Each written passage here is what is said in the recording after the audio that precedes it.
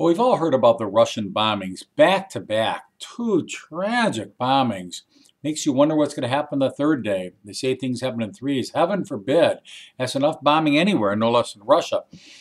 But the question is, with one of them being reported to be a female suicide bomber, why would a woman do that?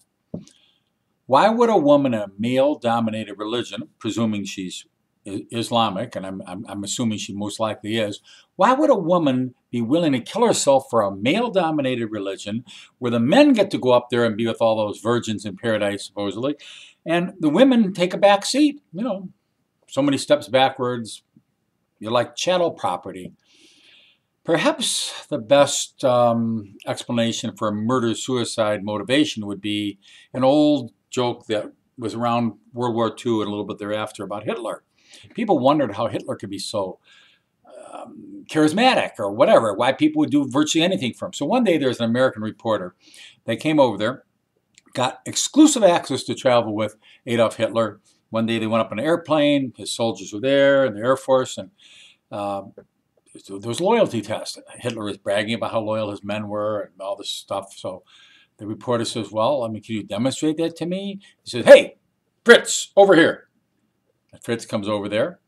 Says, I want you to jump out of this plane.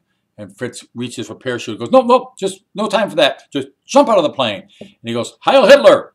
And he takes off out of the plane to his death. The reporter couldn't understand it, couldn't believe it. Was like, I don't believe I just saw that.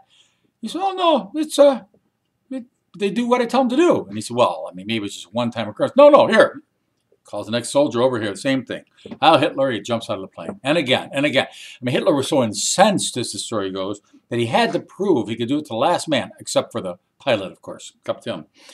Finally, the last man other than the pilot comes up there, ready to jump out, and the reporter goes, well, hold on a minute. I need to know. I just need to know. Why is it that you're willing to give up your very living for this man? He thought about it for a second. The soldier goes, you call this living? Heil Hitler! And he jumped out of the plane.